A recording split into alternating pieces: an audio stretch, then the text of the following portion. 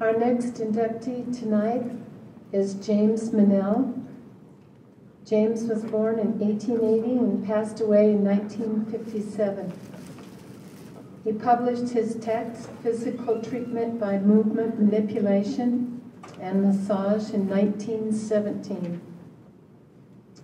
We honor him tonight, and because I love history, I just wanted to add a little thing about James, is that we know that he loved massage very much and did a lot of research on massage, and he liked to do massage and to teach massage without any oil. He believed that you should just use your hands and no creams or oils should be used.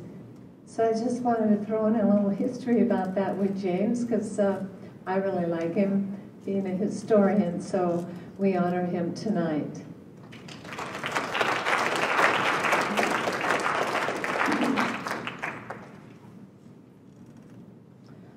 Also, in our history tonight, our next inductee is Ilse Middendorf. She was born in 1910 and passed away in 2009. In 1965, she founded the Institute of the Perceptual Breath. Her work is recognized as one of the major practices in somatic education, and we do honor her tonight also.